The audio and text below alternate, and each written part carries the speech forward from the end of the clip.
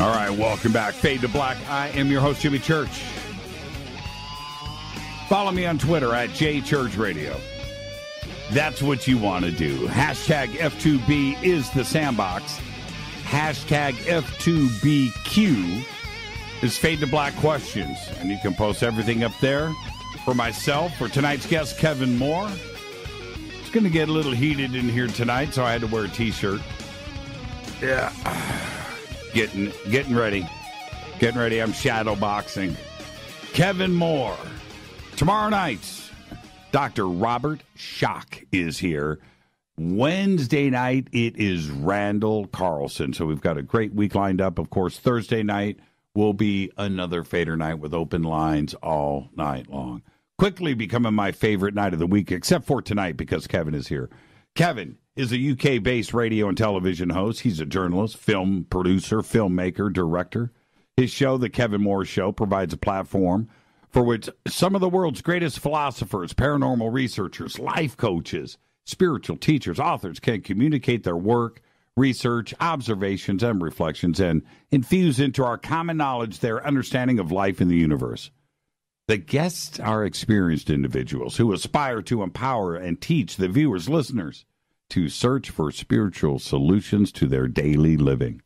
Kevin is currently working on not one, but 2 documentary films, which we will be discussing tonight, as well as his career, his show, and the current state of our precious and beautiful community. The website is thekevinmooreshow.com, and I would like to welcome for the first time to Fade to Black, Kevin Moore. Kevin, how you doing?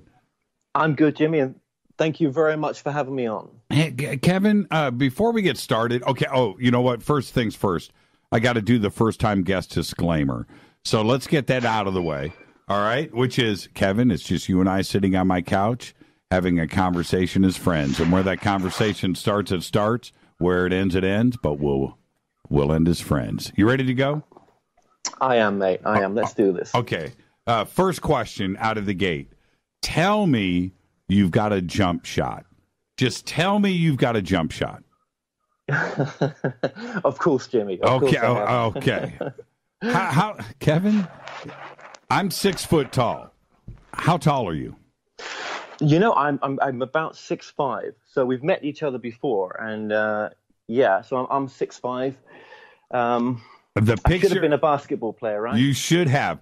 The picture that you and I took together, you don't look 6'5". I remember that picture now. That's right. Yes. Yeah. I don't know if I was slouching that day, and that day you were standing straight and proud. I don't know, but you look much taller than that. But yeah, when you're given that kind of gift, right, physically, I hope you have a jump shot. That's all, so you can go out there and take advantage of what I don't have. That's incredible. Yeah, incredible height. So anyway, let's back up a little bit here. I want to first introduce you to our audience, which most know who you are, but what they don't know about you is how you got started down this path. And I think it's an interesting one. Ouch. I don't know what that was. But did all of this start for you in school and college, or were you already on a paranormal path before that?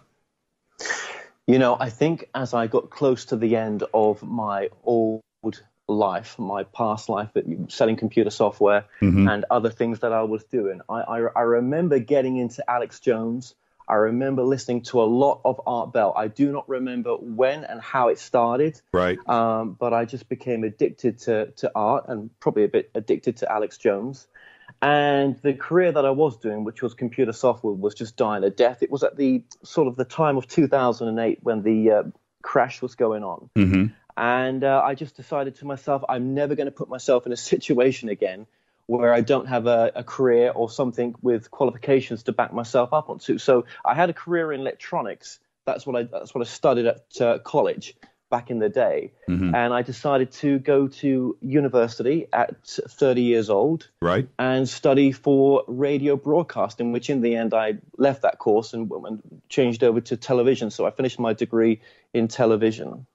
Yeah, you and I, the reason why I bring that up is you and I did a lot of the very, very similar things. Career changes, 2008, we're adults, we're growing up, and then you go and just follow your passion at that age. And what I find about that is, first off, I'm glad that you did it. The second thing is, for the audience, go and do if there is something, you're never too old. Right, just go and pull the trigger and follow your passion. Find your bliss. Go and do it. And absolutely. So, okay, now what about that? Well, let me say this. I mean, listen, look, this is already out there, and I'll just say it as well. Look, prior to doing the computer software was something that I was self-employed. Do you know what I mean? It wasn't a company I was with. It was my own company. But also, I was involved in the adult industry as well. I had tried to get up and running a sex toy business, right, back in the day. And it never worked. It never fruitioned. It wasn't meant to be. Every time I tried to do something that wasn't in my alignment, it never worked out. And I have no embarrassment saying that. I don't really care, to be honest. This is information that's already been doxed on me, right, thanks to something else we're going to talk about a bit later on. Right. But I would just rather be open about it, right, and just be honest, something that a lot of us in this industry apparently are not very good at. You know what I used to do? No idea. Yeah, I'll just let it out now. I was a sign twirler in a Tigger outfit in front of an insurance company. There you go. If that's true, Jimmy, there you go. I did it with pride.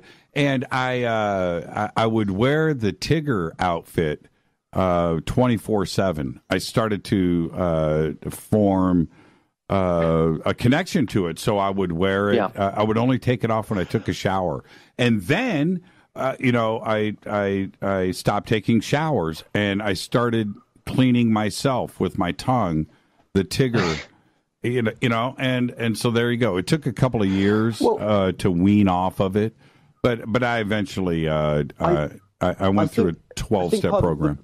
The problem I find in this industry, right, and I call it an industry, but if we're going to be spiritual, we've got to be squeaky clean, almost Jesus-like. Right. And that's just not the reality of the industry or the way that it is. Right. I do believe we come down here for our soul to get the most out of everything. Right. Mm-hmm. And, we're so easy, aren't we, just to turn on one another if we've not been completely, as I say, squeaky clean from the outset. And, that's just not life. It's not life. Mm-hmm.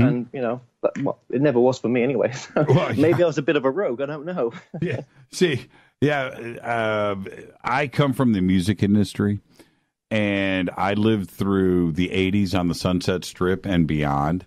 Right. So that's all I have to do is just say that. That's it. Sex, drugs, and rock and roll. That's it. You just go and use your imagination. Yeah. I've never claimed anything. So, but anyway, okay.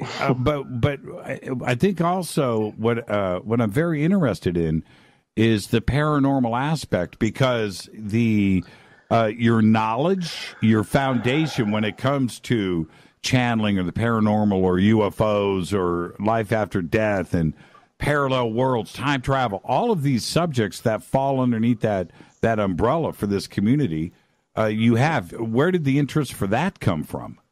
Well, I had a UFO experience with my family, and we don't really talk about it. It's not something that we get together. It's not something we can even really get together and talk about, to be honest. It was such a weird, crazy experience. How old were you? How old? I think I was about 13. Oh, so you remember it? Okay, what happened? Oh yeah. Well, I just remember this silver-shaped disc being outside the side of my house. I remember calling my parents, thinking, "What the hell is this thing that was hovering out there?" We had no reference for it.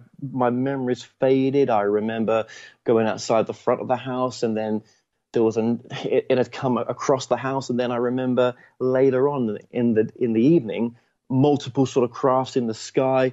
And then my next memory from all this is some sort of cigar-shaped craft moving along the sky with the weirdest writing on the side. And my sister drew a picture of that the next day, and she still got that picture as a kid.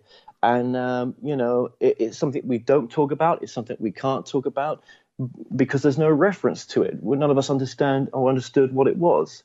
But I guess if that was my only experience I had, and if that was a trigger, then maybe. I don't know. I don't know how useful those stories are. Do you know what I mean? Did you go and start jumping into the subject and books and videos and everything else? My father was very much into Edgar Cayce, and I detested those books that he had. I really could not stand them. Right. But it wasn't, like I say, till I got to probably 30 that I realized, oh my God, I do really enjoy these subjects. And if I was going to do something, I think I want to put my heart and into becoming what I thought back in the day was the next Art Bell, because I was so, he just inspired me so much. When he inspired me to go to university, that's what he did. And when you started to get into radio, especially in the beginning, how quickly did you learn that it's not easy? I remember the first day, right, I got the offer. I got syndicated in the UK on about 13 community radio stations. I just worked my butt off, right, to get this done whilst at university. And it just became my life. I went to uni to get a career. I knew what I was going for at 30. Do you know what I mean? Mm-hmm. And in the end, I remember phoning a TV company up in the UK that was on sort of a backwater station, on satellite station in the UK, and they agreed that I could have the chance to, broadcast on their platform for free once a week a TV show. So, as a student, we all got together in different departments, and we started the More Show for TV. And that was just at the beginning of the sort of transfer of going over to just doing a TV degree, basically. So, yeah, I finished with a TV degree. But, yeah, radio, it's, oh, mate, I've been doing this for a while now, and it is, I don't know, I would say it's not easy doing it. With what you're doing right now, doing it every day, well, except for weekends, man, you gotta love it. And I don't think I love it as much as I did do. Yeah. And plus, you see, yeah, and I even broadcast on the weekends because of Coast to Coast. Oh, of course. Yeah, Coast to Coast. So yes. There are some months that go by where I don't have any days off, where I broadcast every single night. Well, because you love it, and I don't. And that's why I'm not the next Art Bell, and that's why, I'm not doing the things that I'm doing. Yeah, and I was going to ask another question, but you just reminded me. When you go and listen to somebody that was he's no longer with us, as gifted as Art Bell was, or other radio host, and you can drive down the road or whatever and listen to him, and it seems like you can listen to him for hours, and that is how good they were at their craft. Good. Yeah, he was good, and I'm from what I've been told, he wasn't. I mean, you knew him quite well, but you was working for him, weren't you, back in the day? Yeah, I did. Yeah. He wasn't the most easiest man. That's the kind of feeling I get from people that I've spoken to. But what a broadcaster, and it's such a shame that he has crossed. His effect on people, including myself and like you, right, was so profound that I think it is best that there are a lot of people out there that had very, very negative experiences with Art. But there's nothing that those people can say about Art, no matter what it is, that's going to affect people's memories or compassion that they have for the man. So I'm just going to let it, just rest. I'm not saying that, my experience was negative or all positive. What I haven't done and I won't do, I'm not going to share anything private about Art. I'm just not going to do it. I'm not. And positive or negative, because those are all private things, right? We never did anything public together. So therefore, everything is private, and he's no longer here. So it just stays there, and that's it. And I think that's the best way to treat the man. So now, at the beginning of the More Show, before we hit this break, was it always spirituality and the paranormal and ascension? Was it always that from the beginning? Yeah. My main thing for doing that show, I kind of got to this place in the end, was if I could get something from the place that we end up going to and that we've come from, that we could use in the present moment now, that would make this moment more fulfilling, more loving, more joyful, happier for others, then that's the information I kind of wanted to bring in to this show. Whether I achieved that or not, I don't know really. I know I helped some people. I got, a few emails back here and there that, I really helped people on their journey. And I, just obviously, you know what it's like when you're solo and stuff. It's difficult to, to do everything and get back to everyone, But I wanted to make others live a more fulfilling, joyous life, and for myself, to be honest, actually thinking about it as well, I also wanted it for my journey. I wanted to find out, is this true? Is there anything in this? And what have I discovered? I think I know just this, that we're a soul having a human experience, and we do create our reality. If I've learned anything that's key, it's probably that sums it up. Where do you think we are with that today? Our community has been on a quest for a long time, seekers of knowledge and trying to figure out what's going on, and they know that things are different and they're trying to get to it. But then there's the other part. There's the science part, and there's the status quo part that chooses to ignore, simple thing like ghosts, right? They just choose to ignore it. Where are we with that today? With our own reality and these questions, are we getting close to answers? And I think, as you know, I mean, my feeling on that is you've got to have the science in there. To ignore the science is just, how is that helpful? We live in a grounded, shared reality, and when we go beyond that shared reality into complete nonsense, I think that can't be helpful. I think science plays an important role. But to be too scientific and not spiritual, not have the balance, I think that's where the issues come in sometimes. But I do not deny science, and I think it plays a very important role. But unfortunately, most people into the sciences do unless there's repeatable proof there that something is and continues afterwards, the science is just not there yet.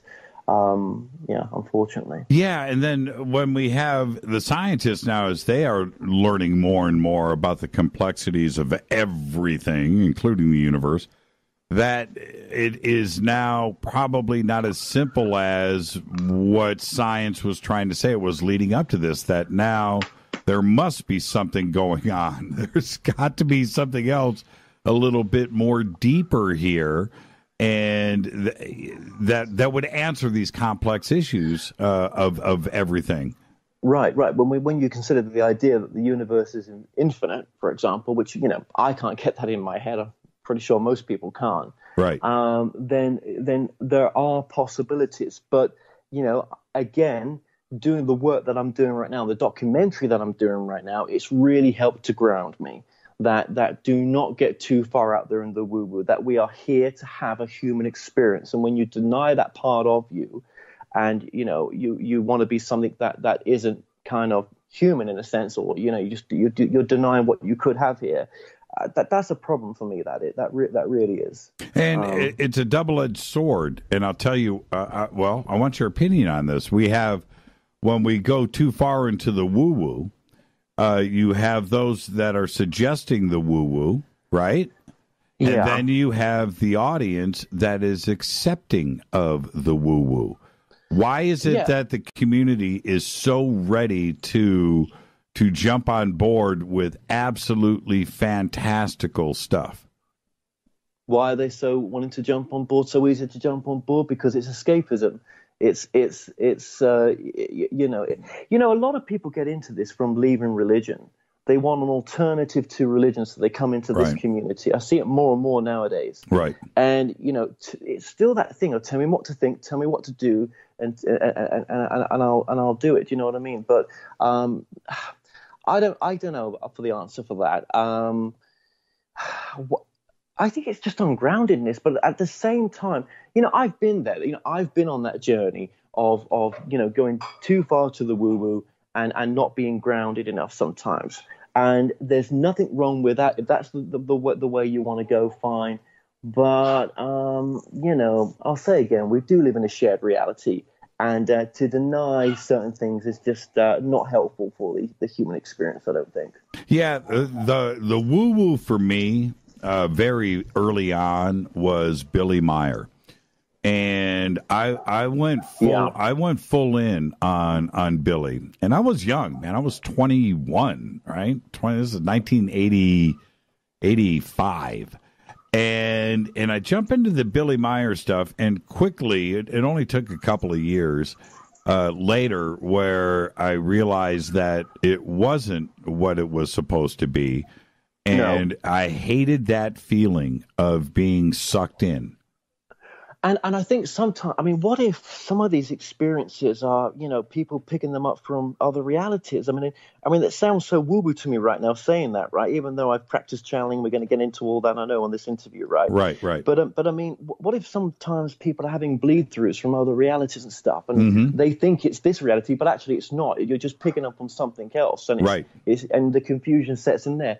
Maybe, but I mean, you talk about the Billy Meyer case, and I know, that would be for myself. I'd love to research that case one day and really look into it. But then, I've met Corey Goode. I'm just going to say it. I told when I met Corey, I told his agent, I don't think I believe the story, and his agent was, well, I don't think you should. You should research it and look into it. But I know you've covered that story quite a bit, but I think I would love to do a documentary on Corey Goode one day, a nice one, a sensible one. I don't think it would ever be as disruptive and painful as the one that I'm doing right now, right? I wouldn't do that. I mean, let's face it, he's not murdered anyone. But, when you look at Corey Goode, there's a man that's talking about, leaving this atmosphere, having done 20 and back and everything else. Again, I don't know much about the story, but I'm just saying, well, that's an obvious one in the room, isn't it? Well, we've been through it before. There is that situation there. There is, we could go back to things like the alien autopsy and selling, 50 million videotapes at $50 a pop. Think about that and the live Fox television show that was done and the people that still today believe that that's a real video. And they're so invested into it. That's right. Or people like Emery Smith. I interviewed him. He seemed like a nice guy. Do I believe his story? No. I mean, people seem to think I do. Of course I don't. But, as a person seems quite a nice guy. But again, I've never researched his story. I can't really comment on it, right? But as someone that we've both met, that's where I stand on it. Mm-hmm. Yeah. And I've said this many times. We've got to take a break here. Either people resonate with the story or they don't, right? And I leave it up to everybody, just like you do. It's up to you to go one way or the other. But unless there's a documentary made on it and it shows that the story was absolutely fake, that's the difference. Yeah. We'll get to that. That's not what I'm referring to, but of course, we'll get to that. What I'm saying is that when we have in our community things that we can't prove, like the flying saucer over your parents' house, right? Where I've had all of the sightings that I've had. I don't have. But I'm not saying the story to Contact in the Desert. You know what I mean? I'm making money from it. That's the difference. Right. But okay, hold on. What I'm saying is I don't have a T-shirt or anything, but I want people to listen to me and to, hopefully understand what I am trying to say. And in this community, that's what we have to do, is be able to do that and practice discernment. What has happened, though, Kevin, is it's gotten out of control. And that's what you're referring to. Let's take a break right here. Our guest tonight is Kevin Moore, formerly of The Moore Show. Now as a documentarian. I'm just cracking a little funny there. Our guest tonight's Kevin Moore. I'm your host, Jimmy Church. This is Fade to Black. Stay with us. We'll be right back. More with Kevin after this short break. You're listening to a preview of Fade to Black. To get the full episode, go to jimmychurchradio.com. and get our podcast. Click on the podcast banner or sign up in the membership area for downloadable MP3s. Everything commercial free. Welcome back, Fade to Black. I am your host, Jimmy Church. Our guest tonight, Kevin Moore of The Moore Show, which he said, Kevin, did you actually say you don't care about The Moore Show anymore? Are you that knee deep into this film stuff now? I would say that I've you know what? It's funny when you are following your bliss sometimes and following what really, what feels like purpose and what feels like, a happy space to be in. Mm-hmm. A lot of things around you change, and that which you thought you were here to do can suddenly shift as well. And I guess that's how I feel about my talk show right now. I've worked on doing my show for many years, put a lot of hours and love into it, just like yourself. But is that where I'm going to end up? Is that what I'm here to do? Is that my purpose? I don't know. I don't know anymore. Yeah, I honestly don't know where I'm at. I'm gonna jump in and make a comment. I want your response.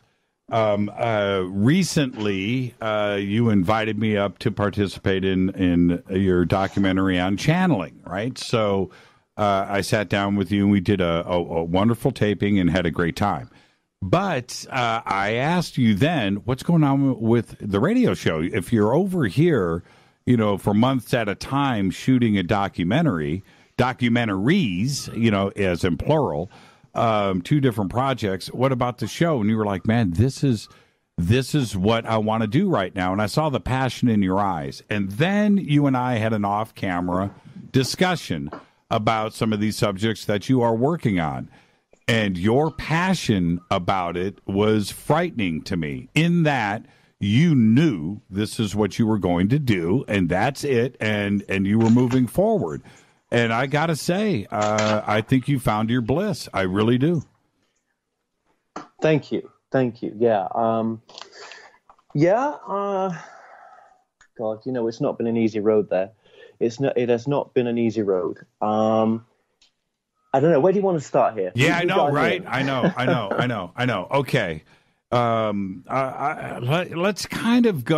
Let's go here first.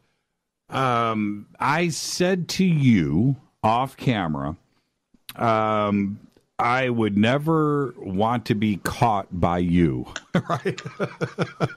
I said, man, you're the last person that I would want sniffing around me. And you understand exactly what I'm saying here.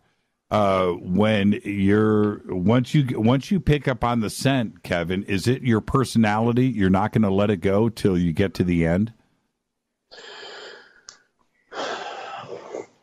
If I find that there's overwhelming evidence to show that something is not true, and you have the evidence there to show it, and it's repeatable, that's totally different.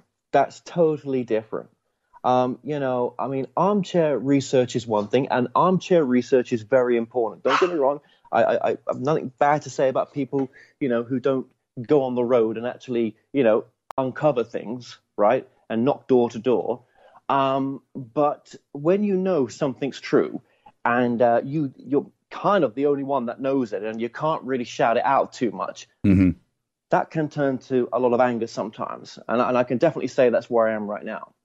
Definitely. And anger, I call it passion, but that's exactly what I see in you. And how do you deal with it? You know what I mean? How do you deal with it? Do you just work? Do you meditate?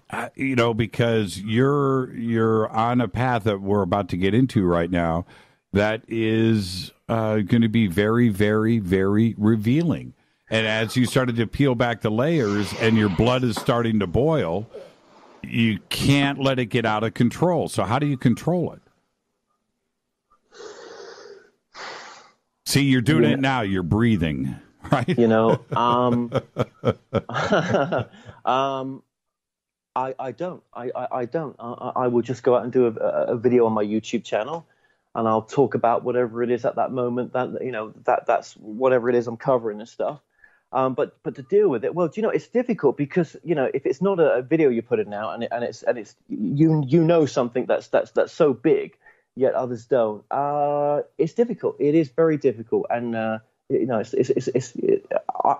been honestly sat in a lot of frustration, pain, and everything else with this current documentary that I'm working on, and to see what others are saying about it that are carrying this story forward. I just shake my head at this whole industry sometimes, but at the same time, you have to keep reminding yourself of why you're doing what you're doing, and that you're doing it for the better of others, hopefully, and that that this is a real true story because you've done your Had I not done my research, Jimmy, I wouldn't be as passionate because I wouldn't go against someone unless I had the facts. Do you know what I mean? That would be plain wrong. Do you know what I mean? If I was to say to you right now, I think the Corrie story is totally false, or Emery Smith is totally false, or David Wilcock is making stuff up, I wouldn't know that unless I'd actually researched them properly, properly from a grounded perspective. But I have with one particular documentary that I'm working on now, and that's why I'm probably heated up. So, what are you working on? Well, you know what it is. It's the Mark Richards documentary. It's called Captain Mark Richards. www.captainmarkrichards.com. Now, for Captain those, Mark Richards. oh, okay, you're gonna go. You're gonna. I was gonna say, for those that don't know, who is Mark Richards?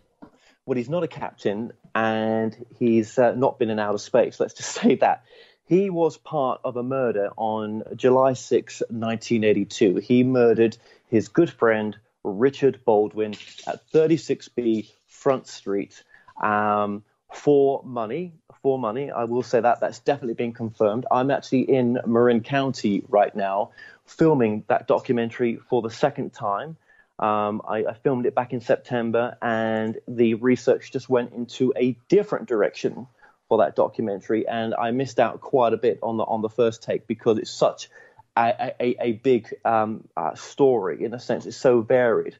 So Mark Richards was a criminal back in the day, and I've now got the proof to show that.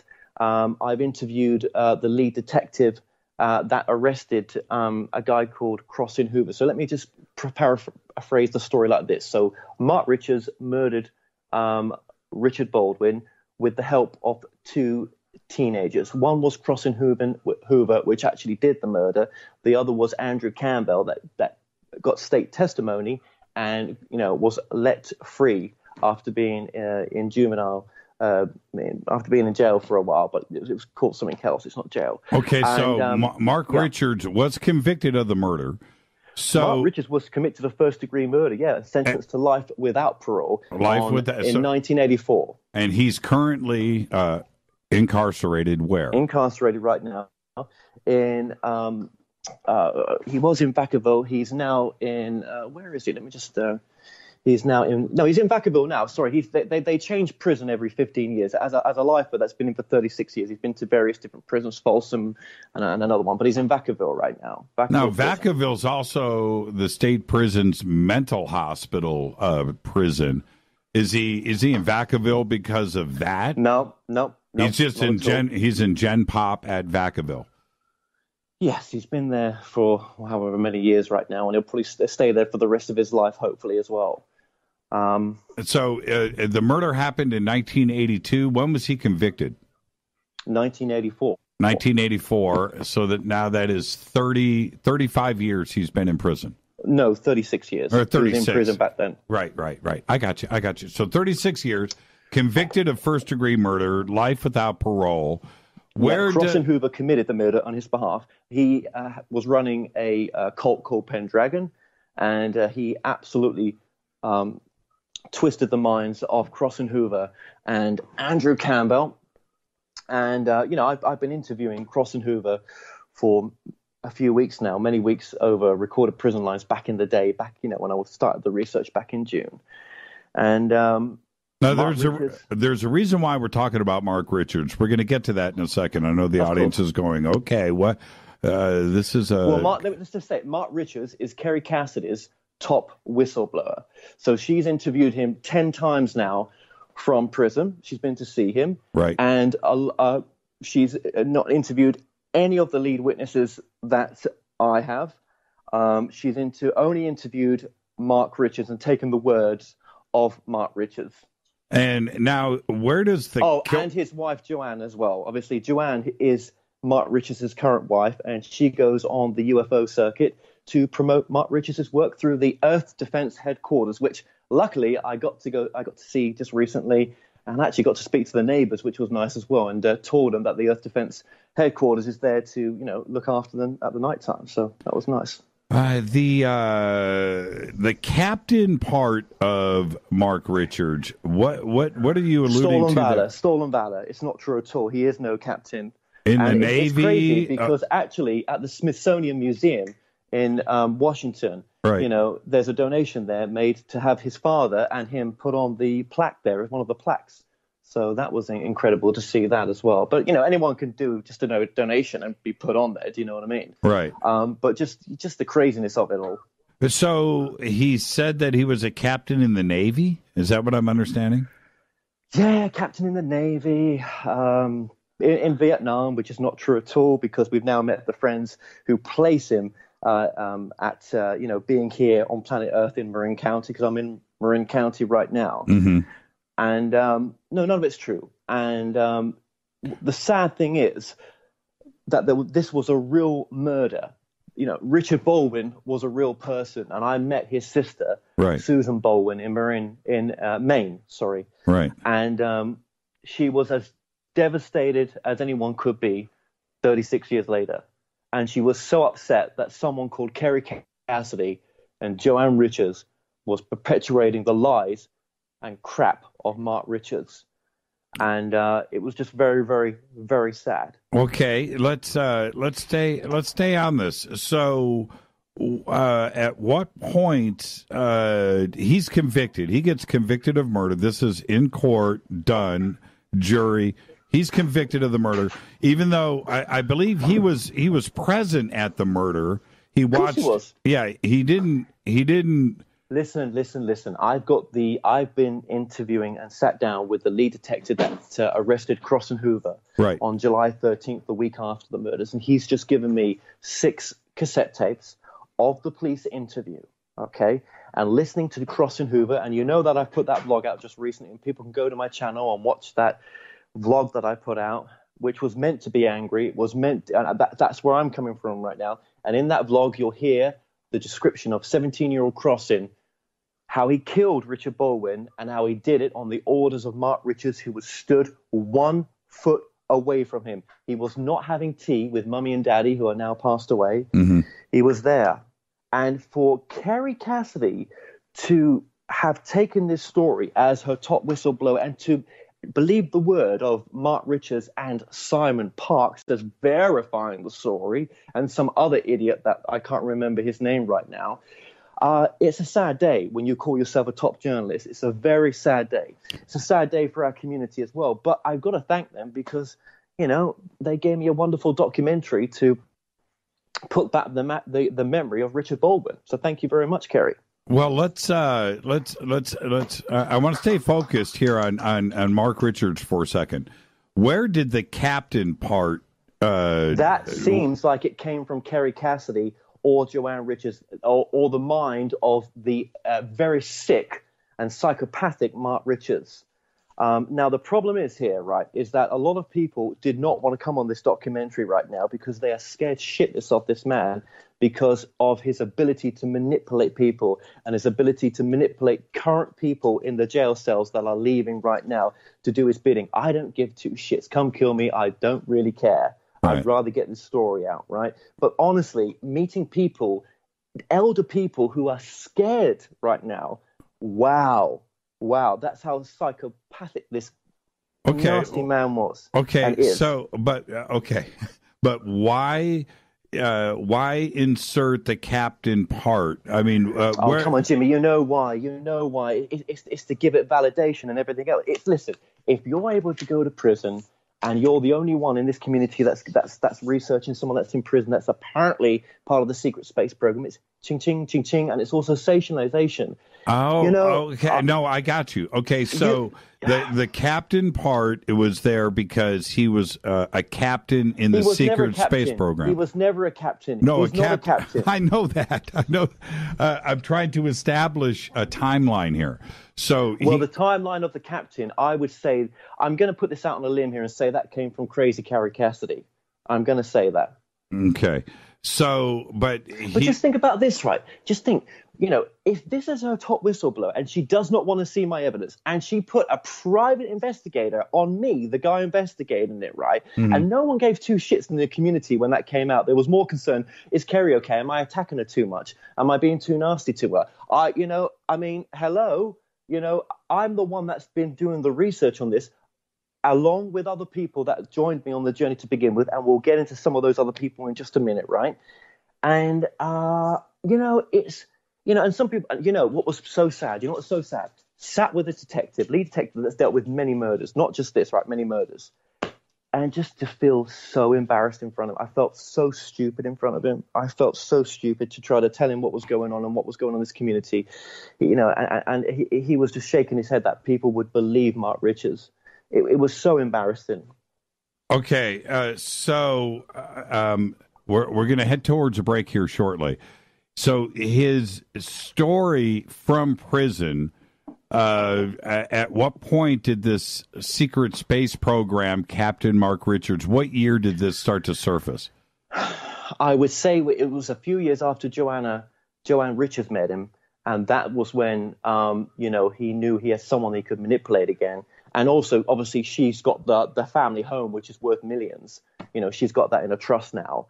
So I would say that, if I've got a house that's worth millions, if it was just the house was destroyed and the grounds was available, right, because the house is in disrepair, I've been down to the family home, then, maybe she'll keep a lie going just, because when he kicks this, when he dies, then maybe, she's going to get that. Or maybe she's just as, she believes him. I don't know. There's many questions that I've still got with Joanne that I'm still researching right now. Joanne, if you listen to this, yes, I am still researching you, hon. I've not given up on you. Don't worry. Okay. So the secret space program didn't come up in court testimony. Oh, come on. Jimmy, come on. No, I'm asking you. I haven't researched this. No. That's the insanity of our community to even think that was a reality. Right. Very interesting. And so apparently Mark is sitting in a jail cell and he had years to... he's a fantasy writer. Right. Mark is interviewing his friends, and I'm the only one that's doing it right now, right, along with my producer, interviewing his friends, right? This is what he was back in the day. He was a science fiction... He was a bullshit artist. No cussing on the show. I'm so sorry, but that's what it is. I'm sorry, but I'm so angry right now with this and the way I've been treated by this community as well. So angry. Well, I expected. Right. At the same time, you know what? I found my bliss. I can't complain too much. Right. It's a double-edged sword. It really is. Right. So what is the fantasy part of Mark Richards' story? What Everything. is it? What? No, Everything. Hold on, Kevin. Focus. What is his story? Is he saying that he was part of the secret space program and he was off planet and that's why he couldn't have committed the murder? Am I understanding you correctly that he wasn't even here? He's saying that he was having Yeah, okay, well, look, he's saying that he was framed for the murder of Richard Baldwin, that these two young boys did the murder, and he helped them to get rid of the body because they, he liked them, so, let's help them get rid of the body. So not only did he get rid of the body, but he spent on Mr. Baldwin's credit card when the body was missing for a week in San Francisco and other places. Look, he disposed of the body, so he arranged the killing. He wanted Willie Robles, another young man, to do the murder for him. Willie denied that. And when he met Crossan Hoover, Crossan was an angry, a little bit damaged young man who, just wanted love, just wanted to. He wanted a father figure, and he found it in Mark.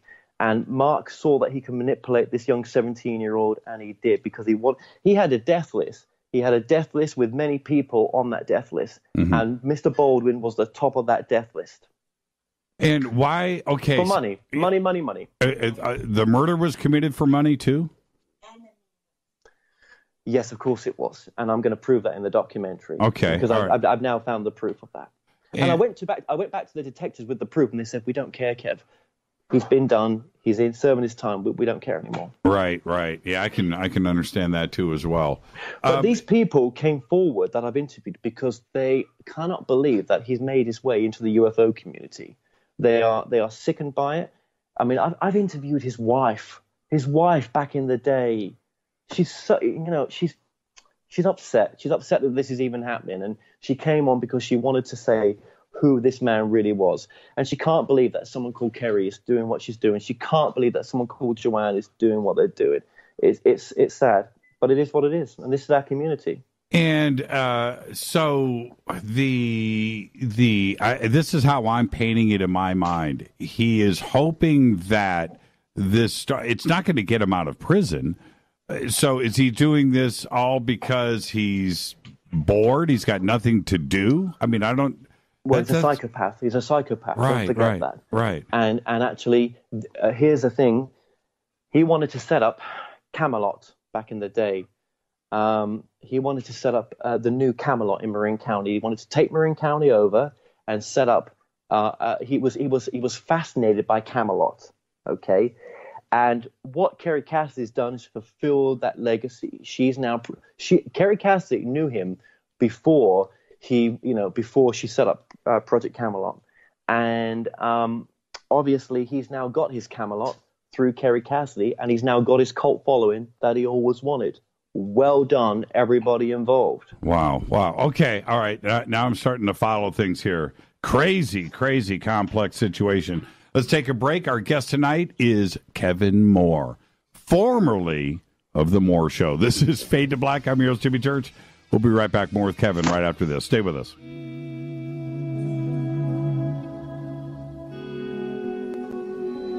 You have just listened to a full hour free preview of Fade to Black. To get the full show, all archives, just go to our podcast section at jimmychurchradio.com.